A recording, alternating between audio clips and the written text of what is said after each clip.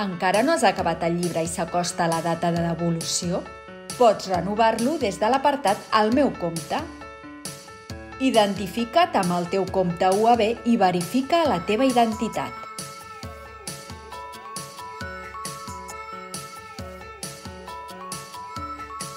Des de la pestanya Resum pots renovar tots els documents que tens en préstec. Però, i si només vols allargar el termini de préstec d'alguns llibres? Ves a la pestanya Préstecs. Pots renovar-los un a un fent clic sobre el botó Renovar. També pots marcar aquells exemplars que vols renovar i clicar sobre l'opció Renovar seleccionats.